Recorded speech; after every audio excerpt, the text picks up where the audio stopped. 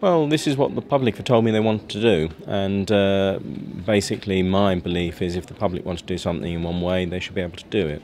Most of us use digital now rather than just phoning to get in contact with our banks, with other organisations. The same should be true of the police, and so click before you call is about trying to make sure that people can contact the police in the way that is best suited to them. I'm here today because I want to show everyone that we're in a call centre. Exactly the same people will be responding to your call. It's just that rather than just taking 101 calls or just taking 999 calls, they also will do it online. How many of them are there?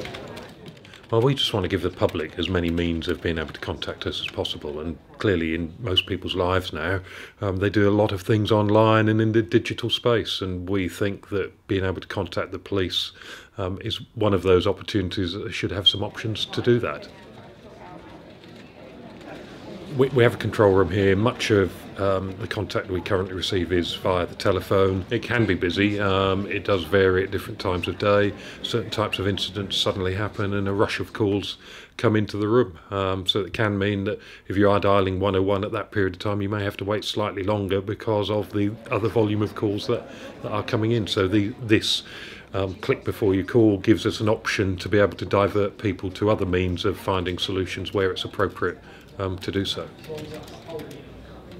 Some people are very nervous using the phone, are very, very comfortable in social media, very, very comfortable online. I want to make sure that we're here for all of them so that you don't have an excluded group who can't contact us.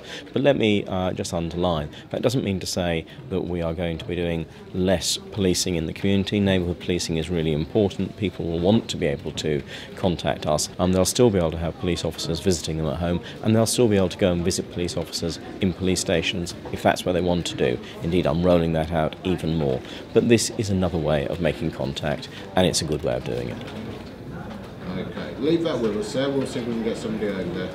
We need to keep up with the pace that technology moves on at, and also the way in which society wants to use technology. So we're very aware that some people don't feel particularly comfortable in picking the phone up and contacting the police. So if we can provide the ability to web chat in, find answers yourselves, report things directly online, then it frees up our call takers for the really urgent calls. And we would still say, if you've got an incident that really means you should be dialing 999, please dial 999 and speak to somebody. But equally, not everything's that urgent. You know, some things can be dealt with over web chat, some things can be reported online, and please do that because it will help us as well to be able to keep back our resources for the things that are most critical and urgent that we need to respond to immediately.